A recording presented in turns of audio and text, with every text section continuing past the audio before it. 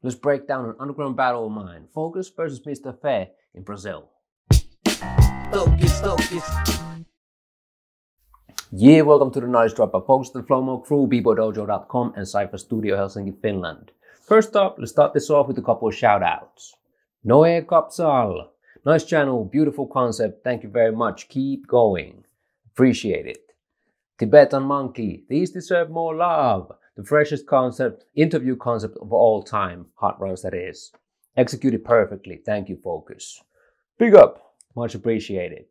And hey, love getting comments from you guys, so drop some love below and it's possible that you'll be featured in the Knowledge Drop. And today, let's get down to business. In order to understand the importance of structure in a round, in a battle, let's break down an underground battle of mine that you probably haven't seen before, Focus versus Mr. Fair in Brazil from 2010. Bring on the footage. November 2010, I traveled to Brazil to judge a competition and also do some workshops. I met a bunch of cool people on this trip and we had a great vibe. The city was called Bento Gonçalves, the wine capital of Brazil, down south. We rocked some training sessions in the park with the people. They rocked some graffiti on the walls and I watched. And in one of those sessions, the organizer came up with an idea that, hey, maybe this time we shouldn't do a regular judges showcase in the event. We should do an exhibition battle instead. So yeah, he wanted it to be a little bit different this time, and he wanted me to go against one of the best local b-boys, Mr. Fair from Sao Paulo, if I remember the origin right.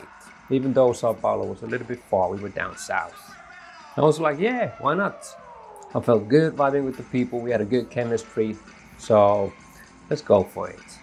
So we went for 4 rounds instead of the regular judges round. After sitting the whole day, cold, getting up and rocking an average round, we went for 4 rounds instead. Mr. Fair turned out to be funky and he brought some original styles to the table.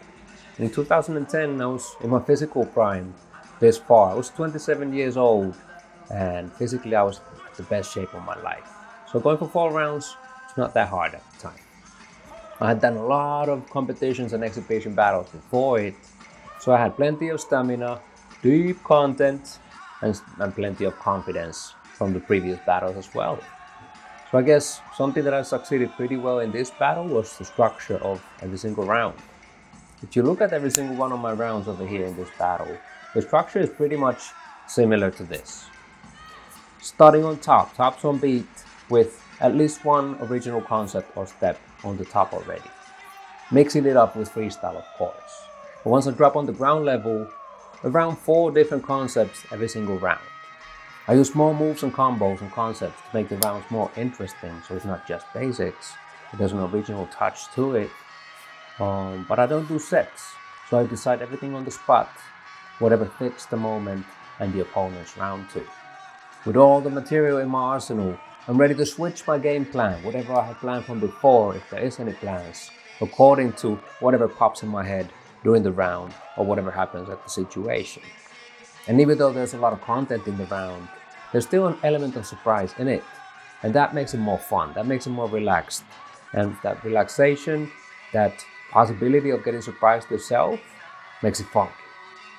Now how about power then? How it moves within the rounds. The longer the exhibition battle, or the battle in general, the harder the power is to pull off. So within the rounds, I love to begin with power or blow up, or do it at the very end to make a statement at the end of the round, to make it powerful. The middle of the round doesn't make that much sense when it comes to the storytelling of the round, when we're speaking about power. Even though the content of the round is an important factor, you can't forget about vibing and letting the dance breathe, so it's more enjoyable to watch.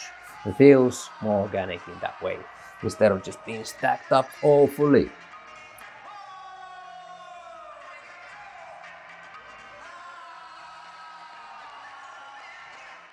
And once these building blocks fall into place, it's a beautiful feeling to rock to some funky music, especially with an audience like Brazil has.